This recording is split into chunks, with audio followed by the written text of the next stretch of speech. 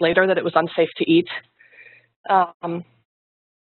You know, I remember being just so sad when my dad told me that our family tradition of going into the woods and gathering wild mushrooms was basically going to have to stop for the next 25 years because mushrooms in particular bind the radioactive isotopes.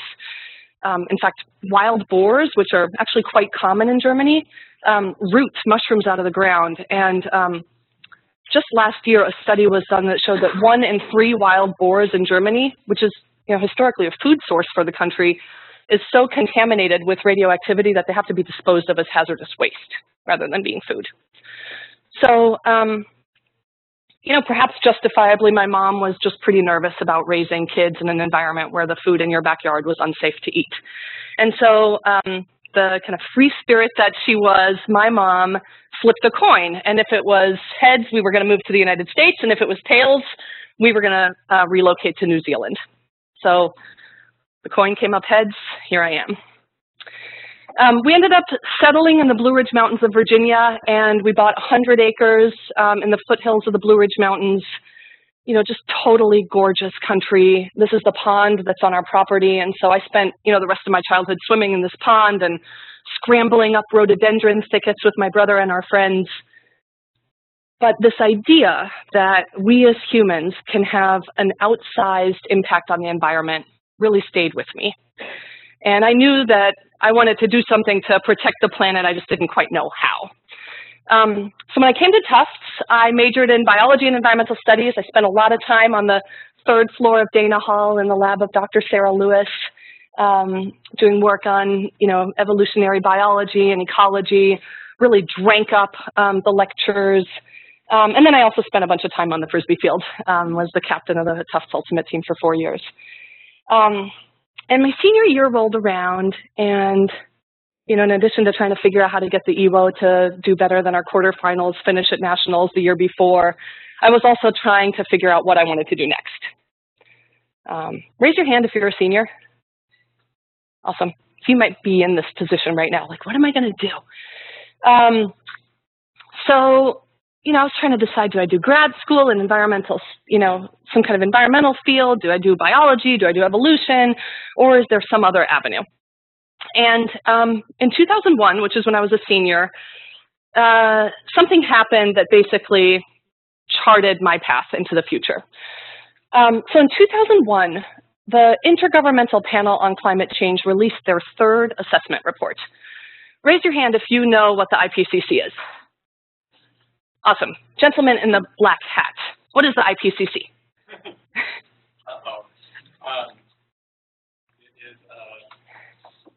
So the report is a huge, huge document outlining all the data about climate change. Exactly. The report is a huge document outlining the data about climate change. What is the panel itself? Anybody know? Okay, so the Intergovernmental Panel on Climate Change is actually a body that's set up by the United Nations to study climate change, and it compiles research of literally thousands of scientists worldwide from all different countries. And in this 3rd assessment released in 2001, more conclusively than ever before, this body said that global warming is happening. It's happening because of human-induced emissions, and we have to act boldly and swiftly to avert the worst impacts of global warming. So as a kind of scientist, I saw this report, I read about it, and perhaps naively thought, this is it. Now our national political leadership is going to take the reins. We're going to get on board with the Kyoto Protocol. We're going to ramp up energy efficiency and clean energy. This is the defining document. Action is going to happen. Unfortunately, and this may not come as a shock to you, but it actually came as a shock to me my senior year, science alone doesn't drive decision-making in our country, even though maybe it should. Decision-making in our country is actually driven primarily by power. And power is determined by who has money, who has access, and who has influence. And in 2001, the top elected officials in our country were George W. Bush and Dick Cheney. And these gentlemen had long and historic and deep ties to the fossil fuel industry in our country. And so 2 weeks after being elected, the Bush administration formed an energy task force. And the purpose of that task force was to chart an energy future for our country.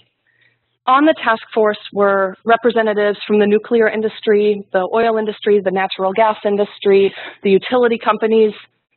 Not a single representative from the environmental community was on the task force. Not a single scientist was on the task force.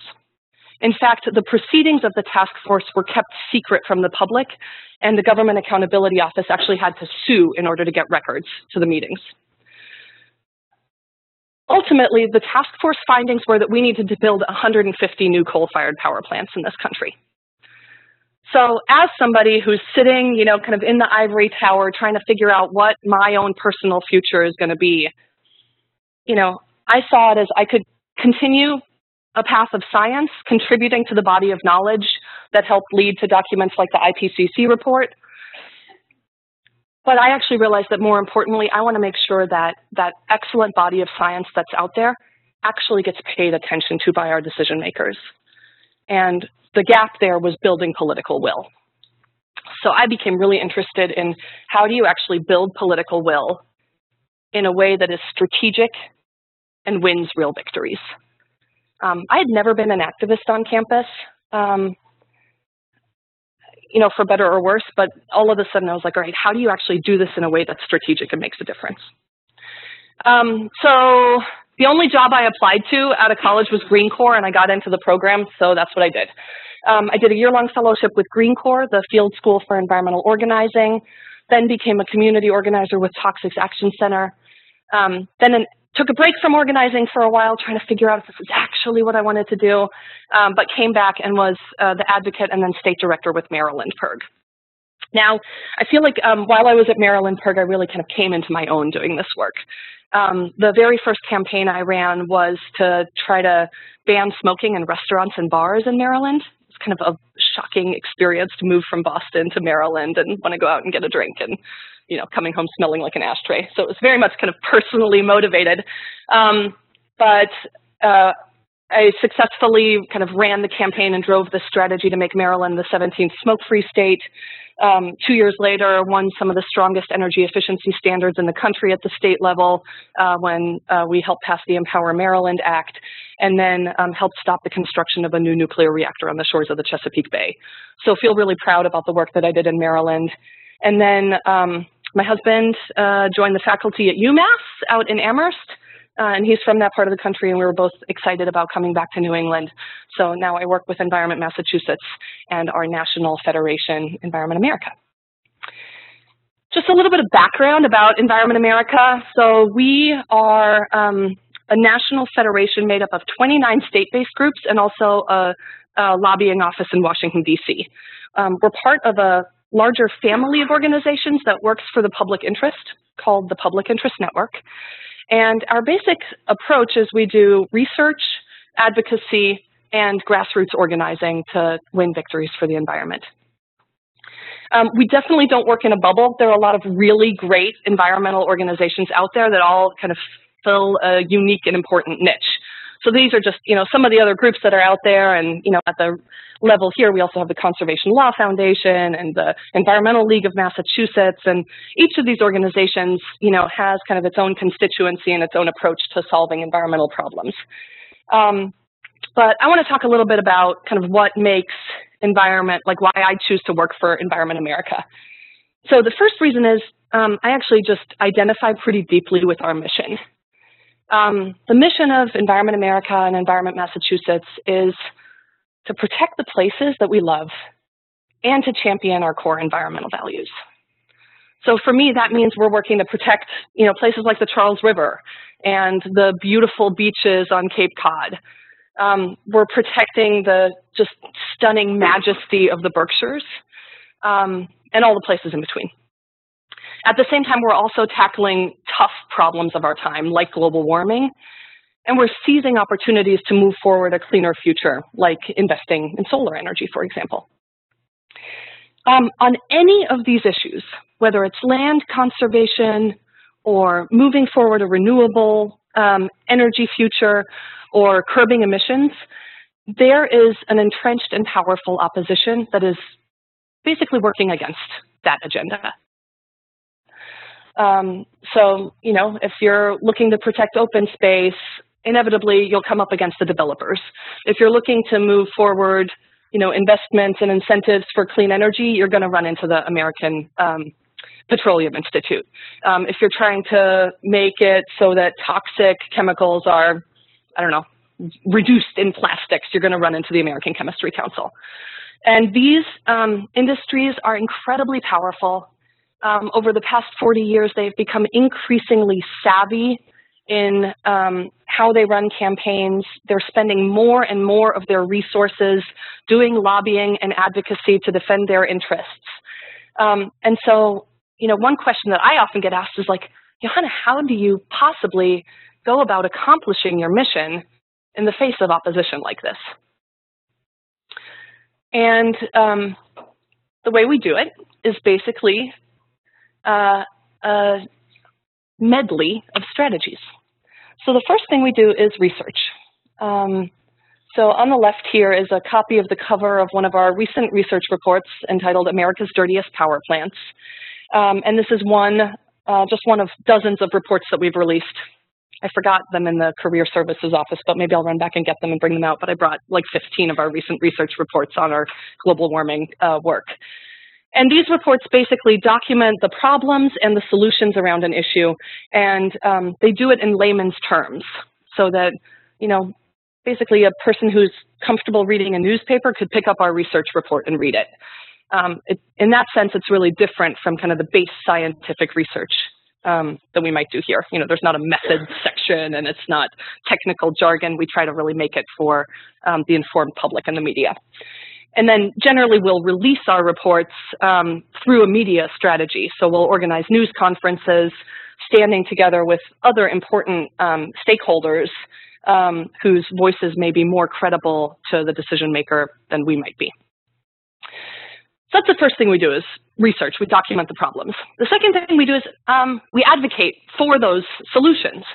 So this is our field organizer down at Environment Texas, who earlier this week testified in support of a solar resolution in the city of Austin. She just graduated college. Totally cool that she's doing that work, and they won the vote 10-1 later on that night. So the advocacy is the second part. You know, we'll testify at hearings, we'll meet with members of Congress, and sometimes that's enough. Sometimes just documenting the problems and doing the research and advocating is enough. But most of the time, more is needed because the political power of the opposition is just quite strong. And so that's where our grassroots organizing comes in.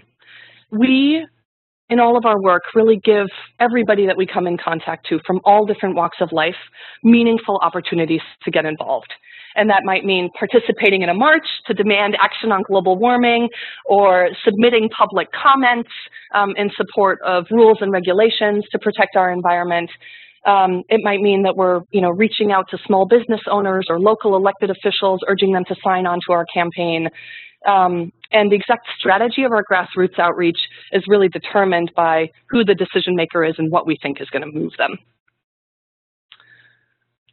Oop. So the things that make us unique, and kind of the second reason why I really like working for Environment America and Environment Massachusetts, is that we're really strategic. So what I mean by that is we really have a vision for what the world can be. And we think long and hard about what we can realistically push for now that will move us closer to that vision. So an example of this, I'll go back to my work to make Maryland smoke-free. When I walked into my first coalition meeting of the Smoke-Free Maryland Coalition, there were a lot of really great groups around the table. The American Heart Association was there, the American Cancer Society was there, and we all agreed that in order to win at the state level, we needed to pass smoke-free in the city of Baltimore. If we succeeded that, more than 50% of the state would be covered by smoke-free laws. It would kind of tip the scales, and we'd win at the statewide level. So as people are going around and reporting their action plans, I remember one of the coalition partners saying that they're going to do educational workshops in Western Maryland. And in my head, I was like, wait, that's 2 hours west of Baltimore. If we know that the key to winning Baltimore City is, or that Baltimore City is the key to winning statewide legislation, why are we doing educational workshops out there? And I ended up, kind of helping shape our strategy, and we ended up winning at the city council level and then winning at the statewide level. Anyway, so we're strategic. The second thing is we just don't give up. So when we decide to work on an issue and we come up with a game plan for working on that issue, we hold ourselves accountable to that game plan. We hold ourselves accountable to the goals that we've set. And sometimes we win, but if we don't win, then we reevaluate our plan and we figure out some other way to do it. And I'll talk more about this and give an example when I go through our work on global warming. Which brings me to the issue of global warming. This is arguably the most pressing and important environmental issue facing our planet and certainly our generation today. So I want to spend a little bit of time articulating the problem, talking about the solution and the timeline needed for action, and then lay out a progression of policies that we've helped put in place that certainly more needs to be done, but a lot of great work has been done. And I'll be so intrigued to hear how much of this is old hat to you and like rehashing what you already know versus new information. So be intrigued to get that feedback. All right, so the problem. I think we all know that our planet is warming. So 2014 was the hottest year on record. 2015 is on track to being the hottest year again. 14 of the 15 hottest years have happened this decade. It's just indisputable that our planet is getting warmer. And the colors here on the projector aren't terrific, but this is a graphic from the National Oceanographic and Atmospheric Agency's Center for Environmental Information. And it's a time period from June through August of 2015, so the most recent block of time. And the dark red here correlates to times when record-setting temperatures have been set for that region. And so you can see that basically we are seeing record-setting temperatures all over the globe for this time period, and there's really only one small region in the North Atlantic where we're seeing cooler than average temperatures. So there's no doubt that the planet is warming. There's also no doubt that it's human activity that's driving this warming. In the fourth assessment of the IPCC, these scientists expressed greater than 90% certainty, and in their fifth assessment, it's actually 95% certainty that human emissions are causing this. And there are a number of different ways that they can prove that. One is the fingerprint on carbon dioxide. Another one is, if you just look at all the natural changes alone, it doesn't explain the warming. There's actually, expanding lower atmosphere that, anyway. If you're curious, the Union of Concerned Scientists has a great slide on how you explain that human activity is causing the warming, and the IPCC does too. So I'm not going to go into that in huge detail here. But the impacts of this warming are something that I think when I was in college, it was a little bit like we're going to see this happening someday. And for you all sitting here 15 years later, you're seeing the impacts now. When I was driving to Boston last night, I was on the phone with my mom, who still lives in Floyd County, Virginia, and she was saying that for the first time ever, because of the flooding, both of the major arteries that come into town were flooded, and people were stranded trying to get home. It's never happened in Floyd. And I'm sure the people in Texas feel the same way when their interstates were flooded. People in Boston felt the same way when essentially the entire city was shut down in February of last year. And anybody who, lives in a coastal region and feels the increasing brunt of stronger, more frequent storms. There's no doubt that we're seeing more extreme weather, and these types of extreme weather events are consistent with what scientists predict would happen in a warming climate. We're also seeing a lot more wildfires and drought. There's one fire chief in Elkton, Colorado, who went on record to say that global warming has literally changed his life. And it's because the fire season is starting earlier, The fires are burning hotter and are a lot more unpredictable, and the season is lasting longer.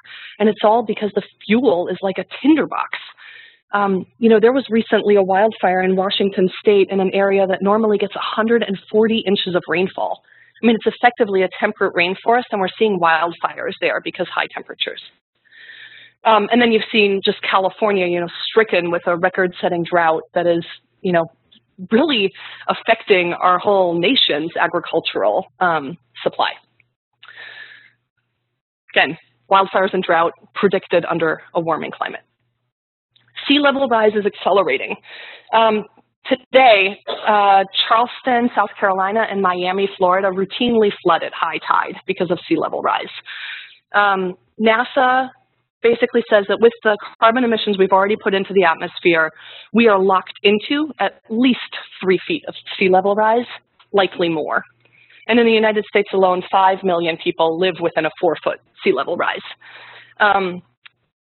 There are these cool models. If you Google sea level rise Boston, the Boston Globe actually has these really interesting images where they've modeled what, you can like click on what level of sea level rise you're interested in seeing different Boston landmarks at. So it like shows the Boston Harbor Hotel, you know, with water up to here, or, you know, what does Harvard Yard look like at 20 feet of sea level rise, et cetera. It's interesting. And then a last impact of global warming, and one that I find among the most disturbing, is that our oceans are acidifying. So, you know, our oceans absorb some of the excess carbon dioxide that's in the atmosphere, and surface ocean is now 30% more acidic than it was in pre-industrial times. That's the biggest change in ocean chemistry in 5 million years. And the problem is that a lot of ocean organisms have calcium carbonate exoskeletons or skeletons. What happens when you put calcium carbonate in acid? Yeah, it dissolves, exactly, it dissolves. So these images are of a pteropod shell that was, these are courtesy of the National Geographic Society, but it's a lab experiment when they put a pteropod shell in acidic ocean water, and within 45 days, the shell had basically withered away. And there are oyster farmers on the shores of the Puget Sound in Washington State who now report that the shells of their baby oysters in their hatcheries are literally dissolving. And they're now trying to figure out, you know, engineering works around to keep their 5-generation family business of oyster farming alive. You know, you could argue that the oceans are really the fundament to the global kind of food chain. And so, you know, if pteropods and other minute ocean organisms start to dissolve, I think we could really see calamitous impacts. So, you know, in general, the scientific community is in agreement that on this issue, we are tipping on the verge of catastrophe. And the good news is we actually still have a window to avert the worst impacts. I feel like I'm watching everybody's body language, just kind of like, oh God, it's hopeless. Hope is not lost. So there is still time to avert the worst impacts of global warming, but the window is closing. We have to act boldly, and we have to act swiftly. So let me talk a little bit about how we actually go about averting the worst impacts. At the last International Climate Conference in Copenhagen, when world leaders came together in 2009, there was consensus that if we allow our planet to warm on average 2 degrees Celsius, that's too much. We have to keep the warming to 2 degrees Celsius worldwide. And so then the question is, how do you actually go about keeping warming to 2 degrees Celsius? This is cool, right? I'm 20 minutes into my talk, and this is the first graph. Are you, like, happy? Okay. So basically what I want to illustrate with this graph is what level of carbon dioxide can we allow to go into the atmosphere in order to keep warming to 2 degrees Celsius? So down here on the abscissa or x-axis, you'll see the carbon dioxide concentration in the atmosphere measured in parts per million.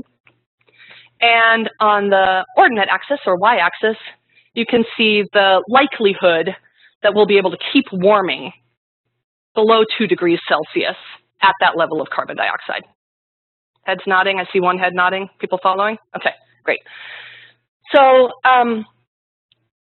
the basic consensus is that we have a medium likelihood of keeping warming to 2 degrees Celsius at about 450 parts per million of carbon dioxide. If we allow carbon dioxide to go to 500 parts per million, you know, the percentages decrease. Like we're basically more than 50% that it's going to exceed 2 degrees Celsius in warming. And an even safer bet is to keep it more in the 400 parts per million range. Just so you know, kind of pre-industrial levels of carbon dioxide are around 315 parts per million. So a troubling thing is that we hit 400 parts per million in April of this past year. There's an observatory at a research lab at Mauna Loa in Hawaii, you know, in April was the first time that we ever had 400 parts per million, and now we're consistently exceeding 400 parts per million for atmospheric CO2 levels. So, you know, we have a lot of work to do to make sure that we don't cross that line. Okay, so what do we need to do if we actually want to keep atmospheric CO2 levels to 450 parts per million? Number one is we have to halt the growth of emissions this decade. Carbon dioxide is incredibly long-lived in the atmosphere, and so any emissions that we release now are around for a long time. So we have to cap our emissions this decade. What is it now? It's 2015. We have 5 years to cap emissions. No more growth. We actually have to reduce emissions very soon. And then by 2050, we have to slash our emissions of carbon dioxide worldwide by more than half. The United States absolutely has to lead in this effort. We are the second largest emitter of carbon dioxide in the world, behind only China, which surpassed us a couple of years ago. But historically, we've emitted more carbon dioxide than any other country. We have an obligation to try to fix this problem.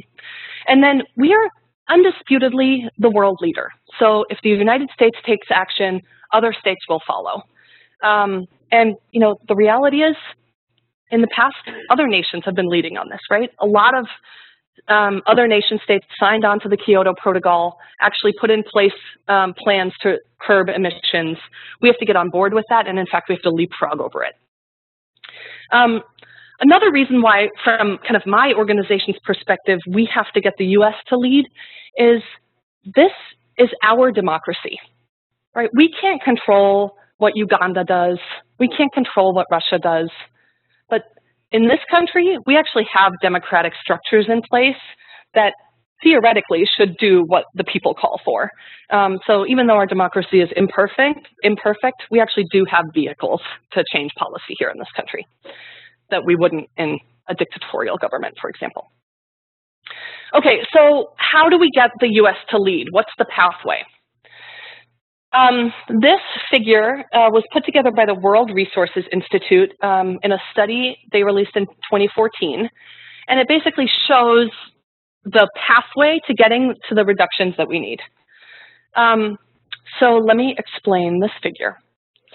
On the x-axis down here is time, starting in 2008 and progressing to 2035.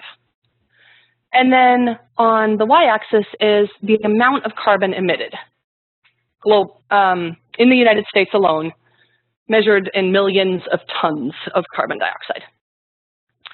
So up here, I'm going to use a laser pointer. Up here you can see our historic emissions, 2008 going to 2012. And then this orange line represents the emissions reduction trajectory called for by the science. If we want to keep warming to 2 degrees Celsius and get to 450 parts per million, these are the emission reductions that we need to see. Some key benchmarks along the road are, by 2020, we need to have a 15 to 20% reduction. So 17% is kind of in the middle of that range. And by 2050, we have to have an 80 to 95% reduction compared to 1990 baseline levels. So here, that's put at 83%. All right, so that's the orange line. The orange line is what science says we need in order to keep global warming to 2 degrees Celsius. These gray lines up here are different scenarios that we know are currently technically feasible and also allowed under the current regulatory framework. No new congressional action would be needed to accomplish any of these other lines. So if we do business as usual, this top curve, that means no additional regulatory action, no strong enforcement. We just keep doing with what we have now. And then we could go lackluster, we could go middle of the road, or we could go big and bold, the go-getter approach. The go-getter approach means we are doing basically everything we can that we currently have the authority to do. You'll see that even the go-getter approach doesn't actually get us all the way where science says we need to go. So we actually need new regulatory authority, and we'll probably need some improvements in technology as well. And the cool thing is, like, both those things are, I don't know, I feel like they're like primed to happen. Okay, so what is, you know, we're trying to get the US to be a go-getter. And that's what we're, you know, as an organization who's working to solve this problem, part of what we want to do first is make sure we actually understand the problem. And so the first thing you need to do is figure out, where are these emissions actually coming from? So this right here is a pie chart courtesy of the Environmental Protection Agency that shows the emissions of carbon dioxide in the United States by sector. So over here is the electricity sector, and basically that means power plants. This is the single largest source of carbon pollution in our society today, and coal-fired power plants are by far the biggest contributor here, although natural gas-fired power plants certainly play a role too.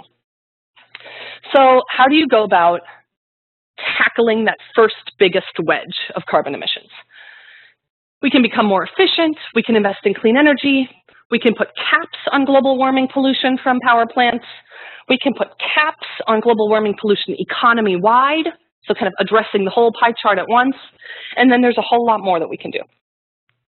When it comes to efficiency, this is the single cheapest, fastest, cleanest, best way to reduce carbon emissions. This should absolutely be the first fuel that we look to.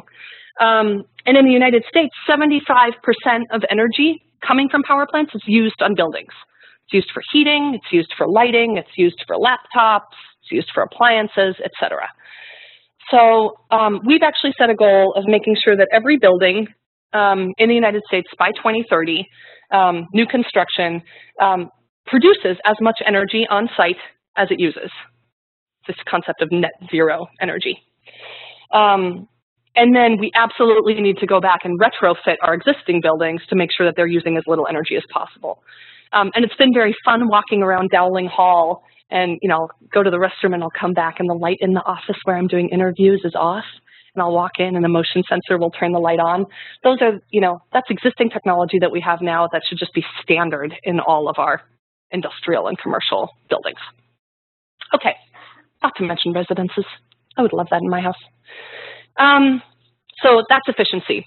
Clean energy is the next thing. Wind power is, you know, it's on an upward trajectory in our country. We power 17 million homes right now using the power of the wind, and we're only scratching the surface. You know, there's enough wind that blows over 4 states to power literally the entire country. I'm not necessarily saying that we should blanket South Dakota in wind turbines and then build huge transmission lines, but what I am saying is that there's just a lot more that we could do to harness the power of the wind. Solar power, totally growing by leaps and bounds. The amount of energy that we're getting from the sun in the United States has tripled over 2 years. That's huge. And the costs are down 50% compared to 2011. In fact, in 14 states now, it is cheaper to buy your energy from solar than it is traditional energy sources. And Massachusetts is totally leading the way with this. We are 3rd in the country in terms of the installed solar per capita last year alone. And I'll tell a little bit more about that later. All right, so Energy efficiency, clean energy, those are kind of like no-brainers. We can all wrap our heads around that and envision that. Something that's a little bit less visible but equally important is actually capping carbon emissions from power plants. So this idea first emerged in the late 90s, and at that time, I remember it was a big deal because this was the era when acid rain was kind of a big issue, and smog pollution and asthma was a big issue.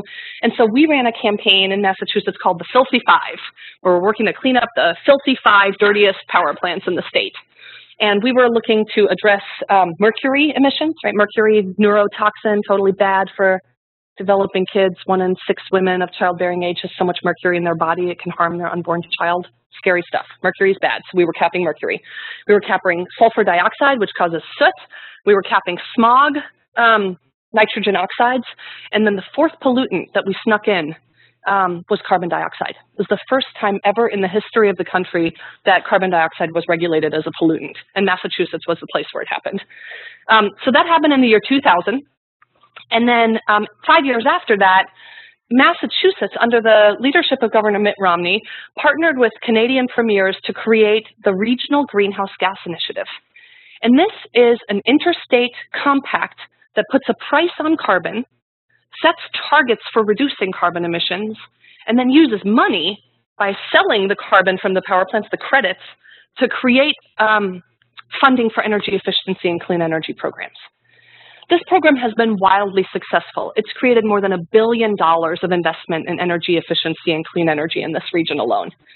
And we have done a lot of work over the years, not only to put RGGI in place, but to defend it in states where there was an effort to pull out of the program, and then in the 3-year reviews to actually strengthen the program and ramp up the caps. Totally cool stuff.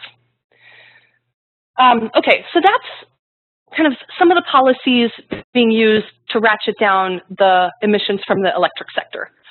The next major piece of the pie, right, like if you imagine this is a pizza, if this is the next piece of the pie you want to shrink, is transportation. So this is cars, trucks. And the key things that we can do to reduce emissions from transportation are, number 1, just get cars to literally go further on a gallon of gas, right? Second thing we can do is let's just scrap the internal combustion engine altogether and let's convert to electric vehicles. And then if those electric vehicles are powered by solar panels, all of a sudden you have a clean car. And then the third thing under transportation is we actually have to restructure our communities in a way that makes it so that people don't have to get in a car at all.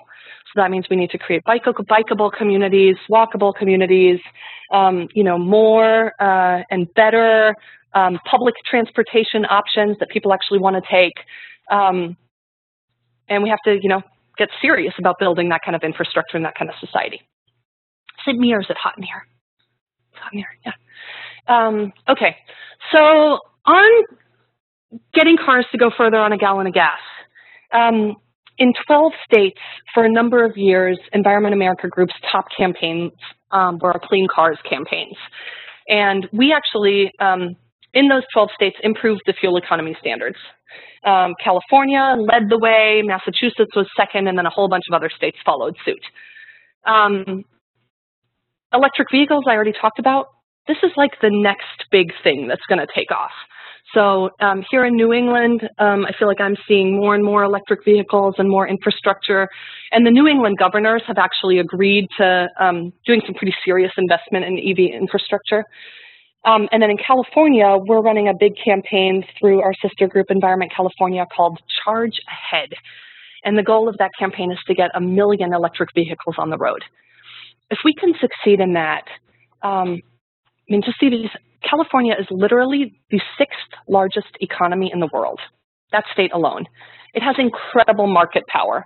So if you can get California to go big on something, whatever technology is going to go from cottage to scale, and the prices will drop, and it'll just be much easier to expand to the rest of the country. And the politics in California also lend themselves to these kinds of campaigns. So that's kind of what we're doing on electric vehicles. So we're doing lots of great work, a lot of really good stuff happening in leadership states like Massachusetts. But up until 2008, there really wasn't any meaningful federal action to deal with global warming pollution. And again, the science is there, the window is closing, we definitely need that. So in 2008, there was really new opportunity. Barack Obama knew that global warming was a problem, he wanted to do something about it. And in fact, 3 months after coming into office, those clean car standards that we passed in 12 states, President Obama took and made the national standard. I think it's just a really great example of how state-level leadership can help drive national policy. And then President Obama actually went above and beyond that 3 years later, and the new corporate average fuel economy standard right now is that on average, every car manufacturer's fleet has to get 54.5 miles per gallon by 2025. This is another key driver for electric vehicles on the national level. What's that? You keep using driver and drive. I was laughing at your pun. You were laughing at my pun of using driving. Excellent. Okay, so good stuff happening on the transportation sector. And, you know, just to flash back to 2008, you know, the environmental community really saw an opportunity here. We had a president who believed that global warming was something that he needed to work on. We had Democrats in control of the House and the Senate for the first time in years. And the leadership of, you know, all the environmental community groups in Washington, D.C. got together and said, you know, if there is ever a time to pass a climate bill, this is it. And so we, you know, found some sponsors in Senator Markey and Representative Waxman. Speaker Pelosi did a bunch of work to move it forward. And a climate bill was introduced and it passed the House of Representatives. And then, you know, a ton of momentum leading up to the Senate vote counting going on like crazy, tons of field work happening in key swing states. And then in February of 2010, an unfortunate snowstorm happened. And the week of the vote, a couple of representatives who were our yes votes got stranded in their home state. The climate deniers used the snowstorm dubbed Snowmageddon in Washington, D.C. as a reason to show that, you know, our planet isn't actually warming, and we ended up losing the vote in the Senate, and the national climate bill failed. A couple months later, the Republican, you know, kind of in a right-wing move, the Tea Party efforts, the House of Representatives flipped to Republican control, and we basically, you know, the window for passing national climate legislation through Congress had basically closed. So this comes back to kind of one of the other things that I think makes us unique is that we just never give up. So we lost the climate bill, we're kind of licking our wounds, but then pretty quickly figured out a new strategy. And our national director, Margie Alt, pulled together the leadership of all the other green groups to try to figure out a new path forward. And the one kind of key thing that we could agree on was that we should take the carbon cap on power plants that states like Massachusetts had passed and try to make that policy nationwide. And so we launched that campaign in 2011. To this day, it's the largest coalition collaborative effort in the history of the environmental community. It's called the Climate Action Campaign, which Environment America chairs in partnership with NRDC. You know, rather than framing the issue as a green jobs issue or a, you know, kind of national security issue, climate is front and center. So, you know, hashtag Act on Climate is really the banner that this campaign is operating under. And after 2 years of lots of field organizing and advocacy work, President Obama proposed what is now known as the Clean Power Plan. The New York Times called this plan the single largest action ever taken by a U.S. president on climate change. It is a big deal. Our 500 coal-fired power plants in this country produce as much carbon pollution as the entire economy of India. And this proposal will reduce emissions from those plants 32% by 2030. So imagine that pie, 37% of the electric sector, and you basically shrink it by a third. It's a big step. It certainly doesn't solve the problem, but it's a huge, huge step. And under this rule, the EPA will set the targets, and then the states will make the plans. So opposition to this plan came out hard and furious. The coal industry, running ads, billboards in West Virginia calling President Obama a jobs killer, anti-regulatory ideologues just coming out guns blazing. You've got Senator Inhofe from Oklahoma bringing a snowball onto the floor of the Senate floor, proving that global warming isn't happening because there's snow. This is the same guy who said that global warming is, quote, the greatest hoax ever perpetrated on the American people. So, just a ton of opposition, both in Washington, D.C. And out in the states. And, the community as a whole just did a tremendous amount of work to build up the support that the Obama administration needed to keep moving forward in the face of that opposition. So just to give you a sense, this right here, this is our global warming program director, Julian Boggs, and together with our team is holding what is the 8 millionth public comment in support of the Clean Power Plan. More public comments were collected on the Clean Power Plan than any other environmental issue ever in the history of EPA. Just huge amount of grassroots organizing to collect all those public comments. Our organization alone organized more than 390 public events like roundtables, with clean energy businesses or news conferences, standing with local elected officials. And these events helped generate close to 800 media hits in an 18-month period alone, supporting the plan and emboldening the administration to keep moving forward, even though they're totally getting hammered. And then this is Margie. She's our executive director, and this is Gina McCarthy, the administrator of the EPA. It's helpful that Gina McCarthy also believes that global warming is a really important issue that needs action. She was an administrator in Massachusetts for a long time and was really the architect behind the Regional Greenhouse Gas Initiative. So she understands the mechanics of how caps on carbon emissions work, and she actually believes that we can take the model that Massachusetts helped develop and that these 9 states are doing and take it nationwide. So Margie and Gina were on the phone quite a bit. Gina would tell Margie where they're feeling the pressure, what kind of response is needed, and then Margie would help deploy the field resources to help make that happen. And we won. So in August of this year, President Obama finalized the Clean Power Plan. It's moving forward. But the opposition also continues. So, 15 states led by the coal state of West Virginia have now sued EPA, claiming that the Clean Power Plan is illegal. So certainly kind of lawsuits are ensuing.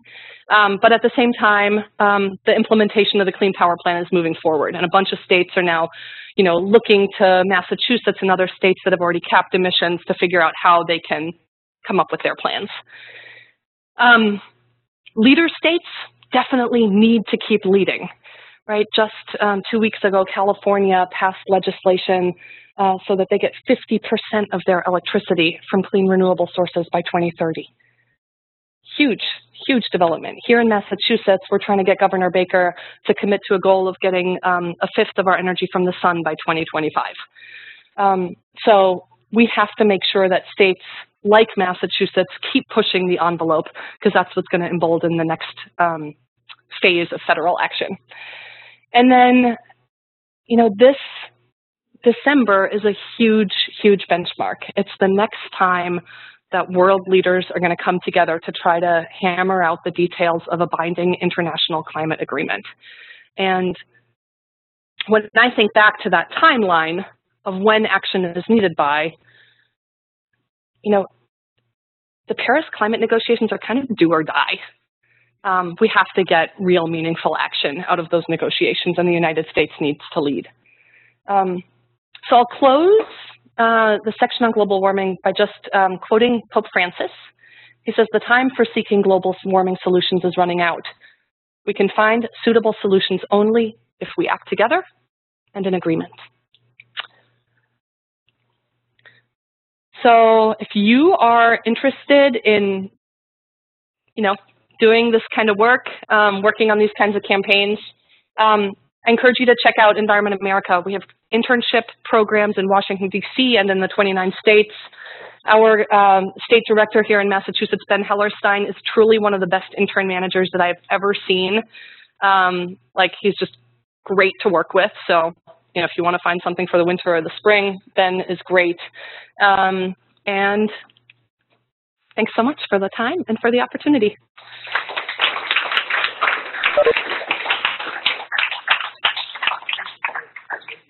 Ah, shoot. Okay, we have time for one question.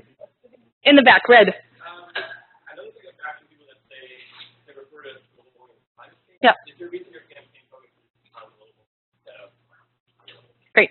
So the question is a messaging question. Why do we use the term global warming as opposed to climate change?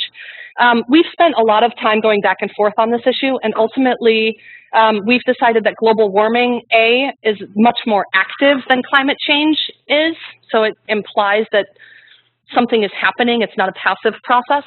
And then number two is we feel like it more accurately describes what's actually happening with our global climate.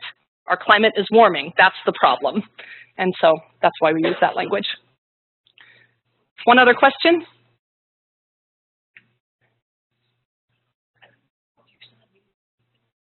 Do I still have meeting appointments available? I honestly don't know. Where's Jim? I don't think I do, but I'm right here. So email me or call me. I'm honestly happy to talk and happy to give career advice. Awesome. Thank you so much.